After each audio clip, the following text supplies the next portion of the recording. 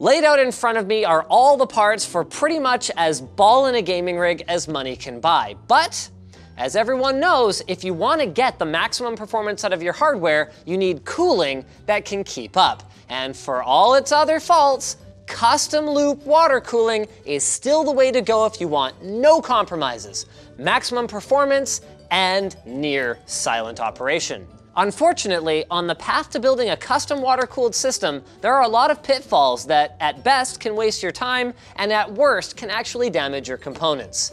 Well, that changes today. This right here is the Singularity Wraith, a case that was built from the ground up to make putting a custom water-cooled system in it as easy and painless as possible. Yeah, easiest water cooling my friggin' buttocks. So our plan is to throw this thing together with hardline tubing? Yeah. With hardline tubing in about the next hour.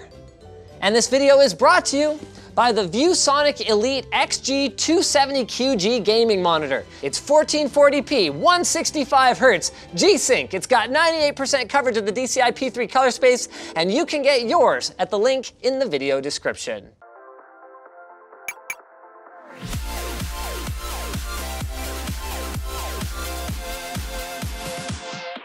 While Alex is assembling the monitor, I'm gonna run you guys through the hardware for today. We've got an Aorus X570i Pro Wi-Fi motherboard. This is a mini ITX board, so even though this is a bit of a bigger case, it still takes a small motherboard because we gotta make room for all that water cooling stuff. We're gonna be running an AMD Ryzen 9 3950X, so there's a 16-core processor in here, and we're gonna be teaming it up with an RTX 2080 Ti Aorus Extreme from Gigabyte. And what's cool about this one is that it is pre-water cooled, meaning that it is basically slot in, tubes in, and go. For the rest of our water cooling, we're using a bunch of stuff from EK Water Blocks, so they're Coolstream SE240 radiators. I believe we've got, their Velocity D RGB CPU block, a bunch of their straight hardline fittings, as well as their Vardar Evo RGB fans. Then for storage, we've got Aorus's PCIe Gen 4 M.2 SSD, as well as a set of G.Skill Trident Z Royale with cheese. Actually, I think that's junk. I think this is actually their, it's Trident Z Neos. So we've got what appears to be a 32 gig kit of 3600 C14. Nice, that'll be a really great pairing with our 3950X. Makes it sound like wine. All right, well, we won't need that until later, but thank you. Yeah, we can put it there. I think it looks cool too. Yes. Are we for real aiming to do this in an hour with hardline? I don't know. Hour and a half? Should we try? Sure. I want to try. So the time is now 3:43. At 4:45, we're gonna be turning this thing on, full of water, posting. You got it? We got this? Yeah. All right, let's go. So I'll go motherboard. You want to unbox the case? Yep. It's actually kind of amazing to me that it's taken so long for a case like this to make its way onto the market. Because you get all these cases out there that are designed for water cooling, like with a 360 millimeter radiator mount in the front, a 240 in the top. Can I help you with that? But they give no thought whatsoever to where you're supposed to put a pump and a reservoir. So Singularity is actually a super small company, but they are really dedicated to water cooling and building just like these gorgeous, super industrial looking designs. So let's walk you guys through some of the features that we're working with here. Oh, we apparently cheated a little bit. It already has an 800 watt power supply in it. You put that in there? Oh yeah, I did that to measure the power supply, like the cable runs. That's fine, we'll give ourselves a 2-minute penalty, at any rate. So right up here is where our mini ITX motherboard goes. We're using PCI Express risers right here to get our graphics card down to its vertical mounted show-off position down here at the bottom. Power supply goes here, and then I believe this spot over here is just for drives, isn't it? That's to hide your cable management. Oh, is that all it's for? Yeah. Neat. Radiators in the top and the front, and then the entire back of the case is actually fluid distribution and a built-in reservoir that leads down to the integrated D5 pump. Pretty sweet. Oh my goodness. Is there an RGB component to this? We have cable mod RGB stuff. Okay, I'm getting warm. This might be the time to It actually hasn't quite happened yet as of filming this video, but I promised I would wear Marquez's merch if he hit 10 million before we did. So here it is. Oh God. Remove the front LED cover by undoing the 3 fasteners on the front panel of the case. So this thing here. Oh, but this is gonna light up super cool. Okay, I can't figure out how this strip goes in though, unless it goes in sideways. Oh, they recommend their own rigid RGB strip.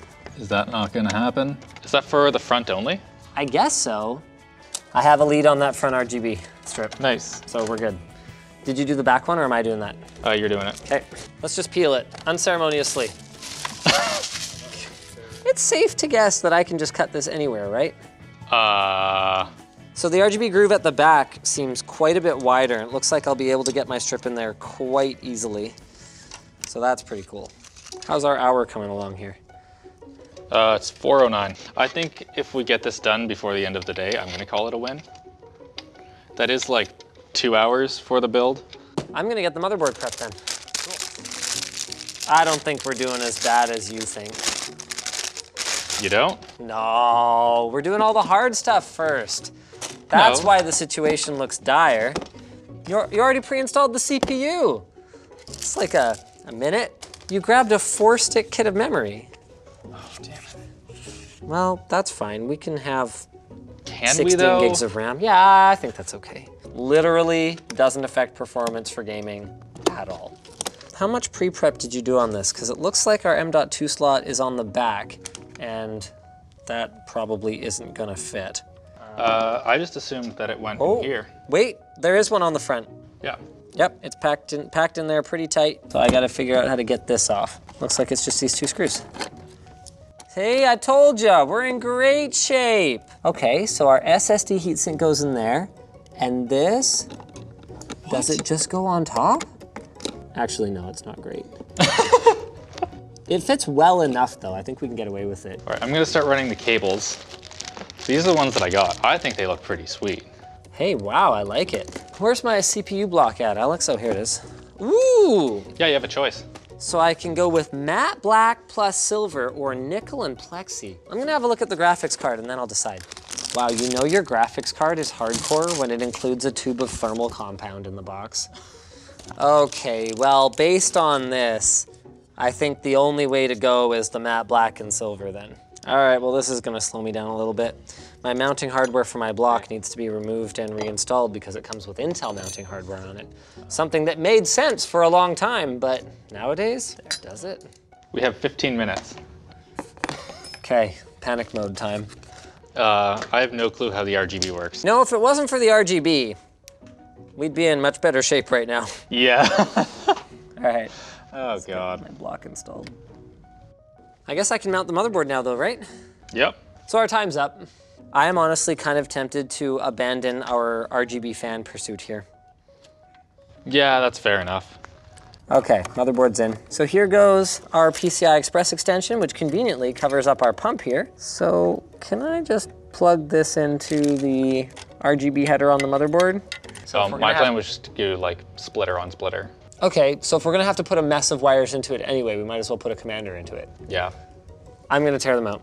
All right. And I'm not gonna try and do it your way. There's too much stuff in here now. I'm just taking the rads out and then taking the fans off. Literally undoing the first 20 minutes of work.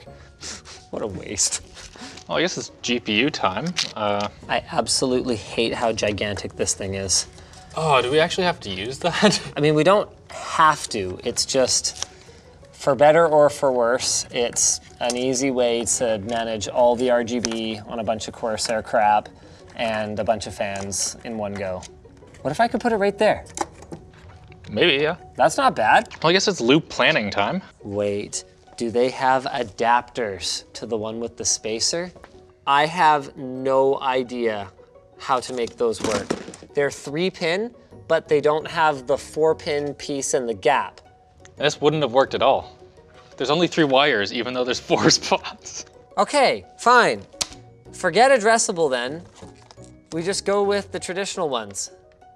And we tear those strips out? Yeah. So I'll undo all the work you did at the beginning while you undo all the work I did at the beginning. So progress.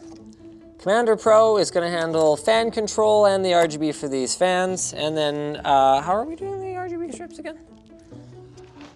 So they're just wired up to the cable mod thing. We're gonna have a splitter and then their proprietary thing that plugs into SATA.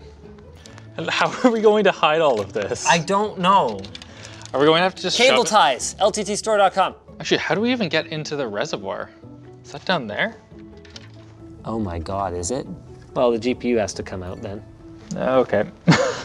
We did not think about this at all. If we're gonna make use of the integrated tubing runs, basically nothing we've done so far makes any sense. Yeah. I have to take this front radiator off again, don't I? I think so, yeah. There's no way we're hardline tubing this. No, let's not do that. After an email chain with Singularity, we now understand how the loop works. So this radiator is supposed to go this way with the fittings down. Now the whole thing makes a whole ton more sense. So I'm gonna focus on figuring out the RGB wiring while you start figuring out how to build the loop. And one of the other things that we discovered is that rather than trying to do hardline bends to reach all these places, which really wasn't going to be feasible, we are going to have to rely on some kind of fancier fittings in order to reach all the little nooks and crannies. We are still doing hardline though, right? You know what? I'm on RGB duty. And you might be thinking, you could come out straight from here and then do a bend and then go around. But getting bends that close to each other are actually really hard, because when you heat one of them up, the other one unbends itself. It gets melty. So yeah. It doesn't really work. Well, now that we've adjusted our expectations somewhat, this is actually going really smoothly. Oh, did I just twist that the wrong way? Wait, what the hell is this? Oh no, I forgot about the RGB strips. We've already submitted to the ridiculous fittings gods. Why don't we just put one of these in? No, yeah. no. Yeah, wait, just hear me out. This is like the money shot bend. You can't do a huge fitting for it. Hear me out. Just hear me out, okay? Humor me. There, boom. One bend. Oh, no. No. It doesn't even have to go that high. Okay, hold on. I went overkill, There. Yeah, that's not that bad. It's like, yeah. Yeah, that's not that bad. So what I've decided is that the case RGB strips will be controlled with just like the remote control. The CPU block will be controlled by the onboard 12-volt RGB header, and then all the fans will be controlled by Corsair software. Well, I think it's making tubes time. All things considered, this really doesn't look like it's going to be super difficult. Sweet. I am still working on RGB wiring. So I've got it in the right spot. If I pull too hard though, I'm just gonna unplug this connector down here. Shoot, it pulled out. Ah! I'm going to start actually cutting the hardline tubing. All that I need to do is just come in with a little measuring stick like this one. You put it in, figure out exactly how long your tube needs to be, mark that off, and then cut it.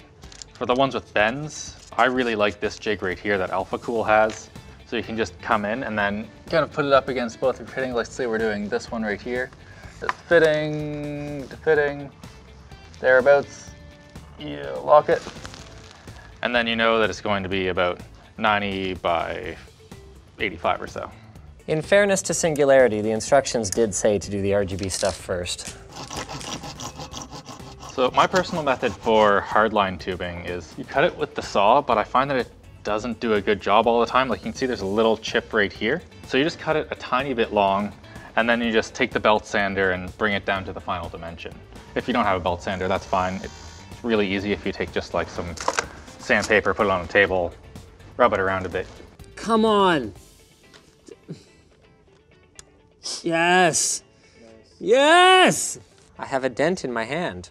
This is peak rat's nest right here. Hey Alex, how is the pump powered? Is there even a pump in there? That might just be a pump cover. There's no pump. Huh. There's packing material. Oh man, I gotta run more power. I come bearing the world's ugliest pump. In goes our pump, which now actually contains a pump. All right, so we have the super small tube in there.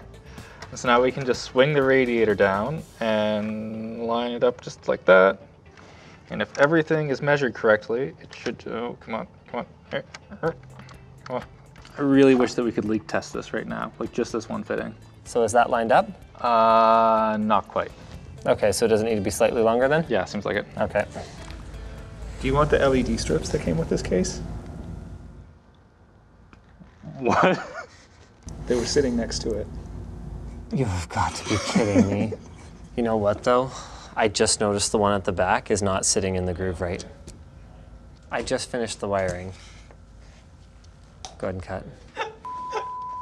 So here are the skinnier RGB strips that those channels were designed for. Yo, Alex, remember that RGB strip that I dented my hand putting in? Yeah. So long. What if you're supposed to run the RGB strip through from the other side? I mean, the instructions do say run the RGB first, but like, holy crap, just put a slightly bigger hole there. Okay, I think I've got it in the right spot now. This is gonna be one of our first 90-degree bends. We do have like jigs to get perfect 90 degrees, but I think that the radius is gonna be a bit too big for where it needs to go. So I'm just gonna do it by hand and then try and fit it, and I think it'll be fine. Yeah, that's gone so well so far on this project, Alex.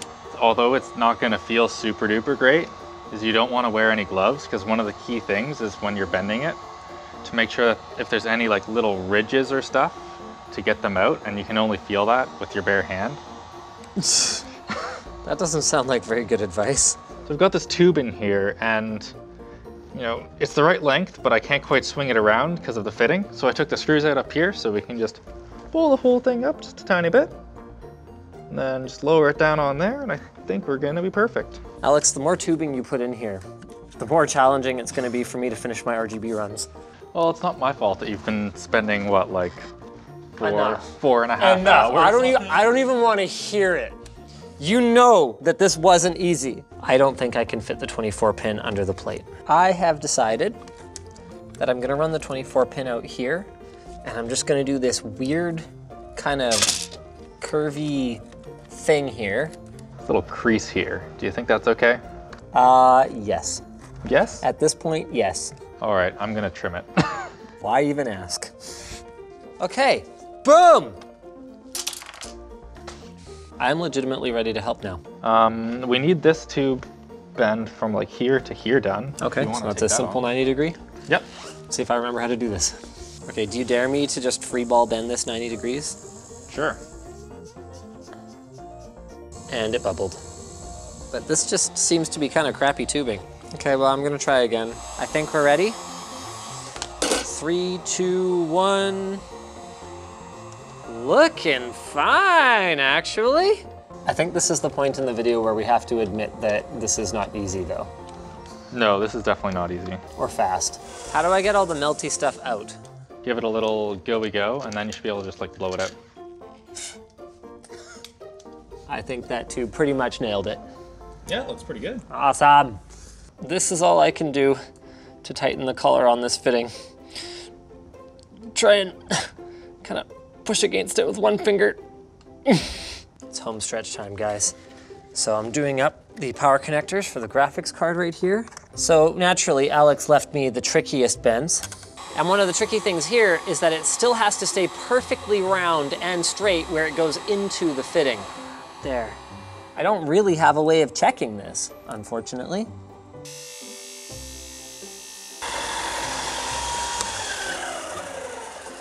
I think the tubing is good in terms of like the length and the angle.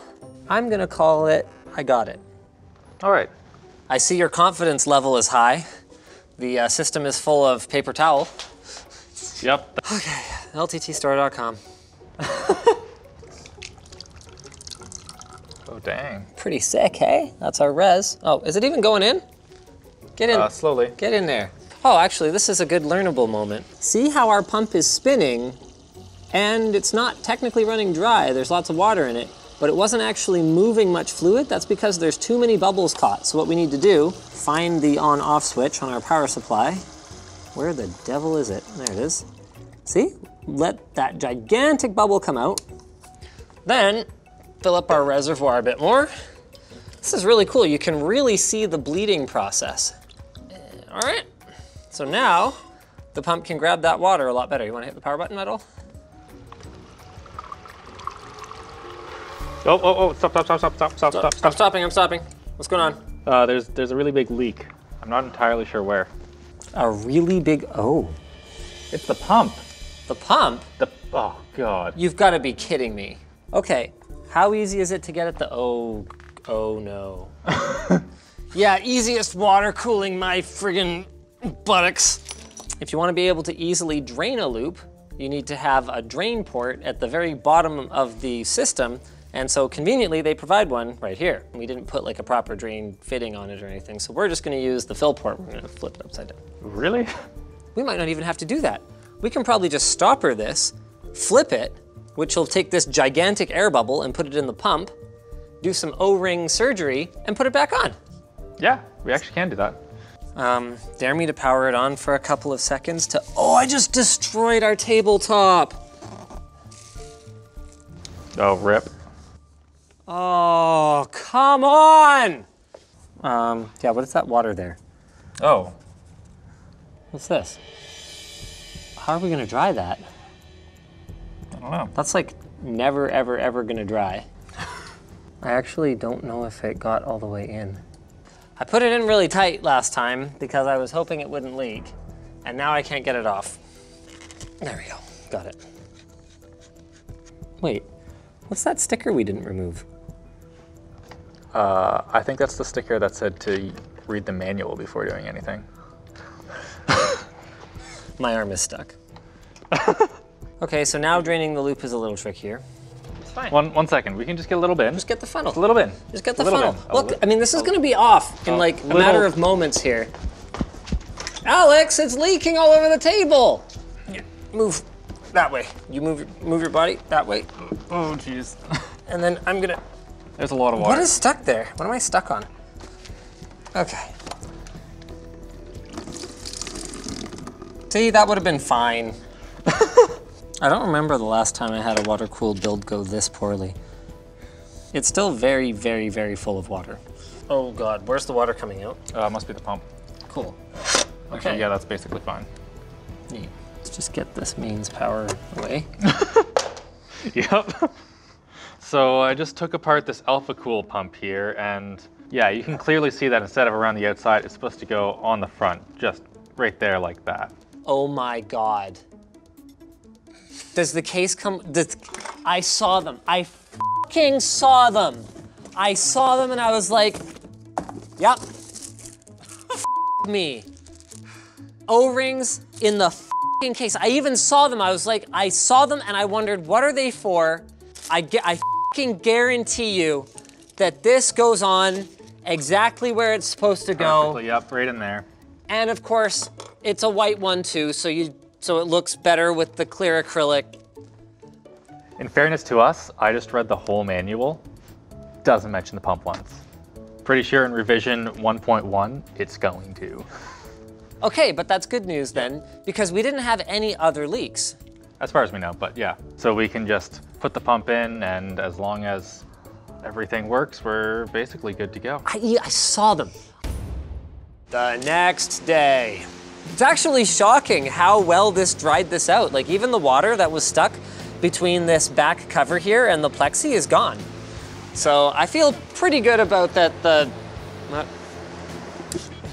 power supply and stuff is probably dry. So let's give you guys an update then. Alex has made some modifications. One is that the system has been put back together.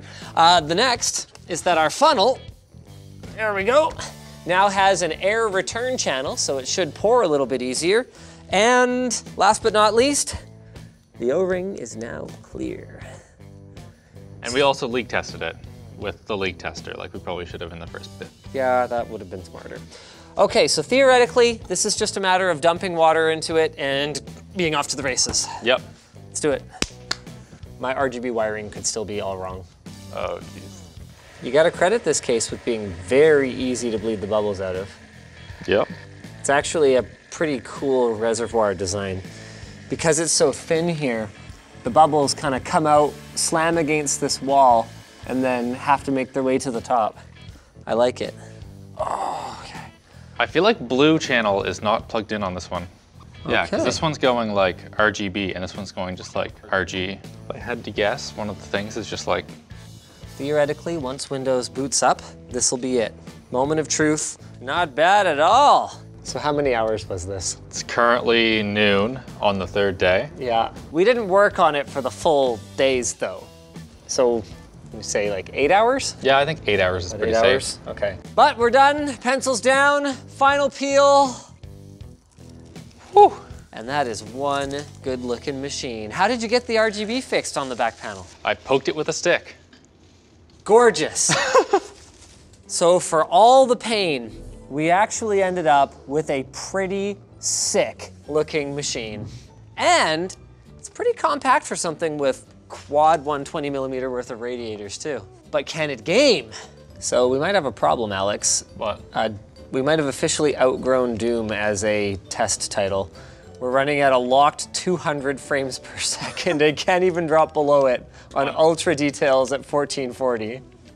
The good news is it looks great. So this ViewSonic Elite monitor is actually using the same LG 1 millisecond response time IPS panel that we've seen before, which means that as you're whipping the camera around, you retain a lot more of the image sharpness than you would on a traditional IPS. The other thing that I actually didn't realize about this going into it is that it is overclockable. So we'll just use our little nipple-based navigation system down here, which, by the way, is the best. Oh, geez. That's fine, you'll be back soon enough. And boom! We can flip over to 165 hertz, suckers! Oh, this is a good chance to check our temps though. So our GPU is sitting at a frosty 33 degrees. Max of 45. And where's our CPU at? Max of 59. Nice. Man, the system ended up looking good though. Oh yeah. I'm glad we stuck with the RGB even though it was a nightmare. You know, maybe I'll come around to hardline tubing now. It wasn't that bad. Especially if you're willing to blow like $100 on fittings to make it more palatable. Now we've got Shadow the Tomb Raider loaded up and that looks like freaking butter. That is so smooth. Yeah, even from the angle here, it looks pretty great. Well, I mean, that's the benefit of an IPS display, right? Yeah. All right, so real talk time. This was far from the easiest computer build we've ever done on Linus Tech Tips. But in fairness to Singularity, the water cooling part of it, and particularly things like the maintenance with the dedicated fill and drain ports, actually wasn't that bad. You just need to familiarize yourself with how the layout is supposed to work and some of the pieces that you're gonna need, especially with respect to fittings, to make your life a lot easier, because this is a no compromises machine. It's in this small form factor with 4 by 120 mils worth of water cooling capacity. There are 16 processing cores in it, so you could render out huge jobs in a jiffy. It's got a freaking RTX 2080 Ti that hit 45 degrees after running 3D Mark times by, and there's been no compromises on the looks either. I think the accents on the cables actually ended up looking darn good, especially with the pink and purple RGB color scheme that we've got going on in here now. And despite the occasional green wire visible somewhere, the hardline tubing, we managed to cram it in there. It doesn't leak anymore. And the best part of this whole build is that it'll cost you just $5,000 with peripherals included. Wait, that's not really a plus. Nope. Well, okay, fine. Even if one of these isn't looking good anytime soon, maybe you can check out the monitor. And if not, maybe you'll get lucky when we give away 2 of these at the end of this video. The ViewSonic Elite XG27 is wicked for people who have anywhere from, I'd say, an RTX 2060 all the way up to an RTX 2080 Ti like our build here. That'll easily push out the 165 frames per second that you'll need to fully take advantage of this monitor's capabilities. And every frame is gonna have that nice, fast 1 millisecond response time. Of course, if your rig can't always maintain 165, then G-Sync can step in to lend a helping hand to ensure that your animations are as smooth as they can be. Now, lots of frames are good, but ones that are crispy are also great. So, head over to store.mkbhd.com where you can use your awesome monitor to, with 1440p resolution to see those amazing shirts and other merch items that are available on store.mkbhd.com. Back to the XG270QG. It's got a built-in headphone holder on the side, which we actually really liked, RGB lighting on the back, and of course, a robust stand with height adjust, swivel, pivot, and all that good stuff. So big thanks to ViewSonic for sponsoring this video and letting us indulge in a build as sick as this one. Huge thanks too to Sven and Daniel from Singularity Computers for sending us one of the first ones of their new Wraith case, as well as a little bit of help via email, and EK and Gigabyte for sending us the vast majority of the hardware. And of course, congratulations to Marquez for hitting 10 million subscribers. Again, check out his merch, shop.mkbhd.com, and also lttstore.com.